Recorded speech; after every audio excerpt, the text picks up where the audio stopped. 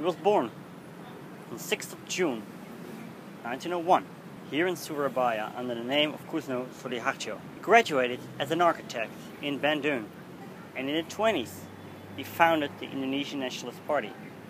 In 1930 he stood trial for making chaos in the Dutch colonial society. After his time in prison, he was exiled with his family to Bengkulu on Sumatra in 1938. But when the Japanese came, the Dutch wanted to escort him to Australia. He was set free by the Japanese and worked together with them. His name was Sukarno. And in this video I'll talk about Sukarno. Is he a good guy or a villain and a traitor?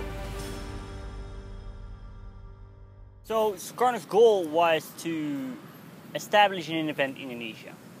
That's why he worked together with the Japanese. And the Japanese goal was to control the Indonesian population because Sukarno was immensely popular. Now during the Japanese occupation, the Dutch were put into these internment camps. Millions of Indonesians were put into forced labor projects. Think of the Sumatra Railway, the Death Railway.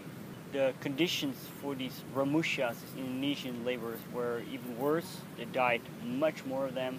The Japanese confiscated all the rice, famine struck, and they also trained these, pemudas, these young Indonesian nationalists. During the Bersia period, countless Europeans and Indo-Europeans are slaughtered in a very brutal way.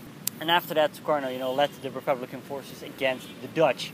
After World War II, the Dutch said Sukarno is a traitor. He worked together with the Japanese, and, well, the Dutch forget to realize here is that the Dutch themselves were occupiers as well. So basically, what Sukarno did was he worked together with the Japanese under the motto of, well, the enemy of the enemy is my friend. Did Sukarno know about the harsh conditions the Dutch were put in? Well, in these internment camps, well, yes, because his teacher, his tutor, his architect tutor, Wolf Schumacher, he was not put into a camp. So Sukarno might have known about these brutalities done by the Japanese. So yeah, the price that had to be paid for independence. Now, then you have the Bersia period, after he was put under pressure by these youngsters, these pemudas, and declared the Independent Republic of Indonesia on the 17th of August 1945.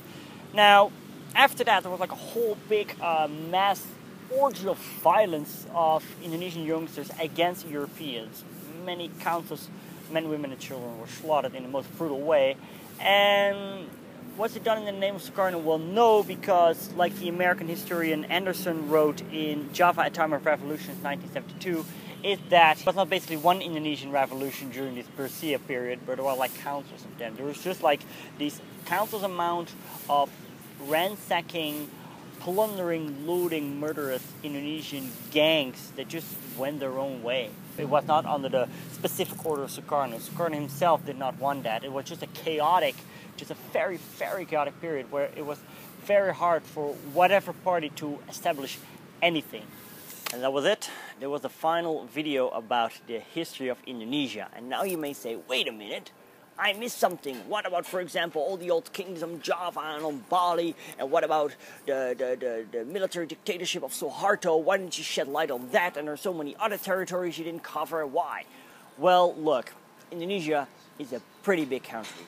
And I did my best to cover a lot, and especially the history that really interests me. But because it's so big, I was not able to cover everything. I eventually returned to this lovely country to cover some more. But this was it for now. I hope you enjoyed it. Like, and if you have not already, subscribe. And then you'll see me back in a new video series about the history of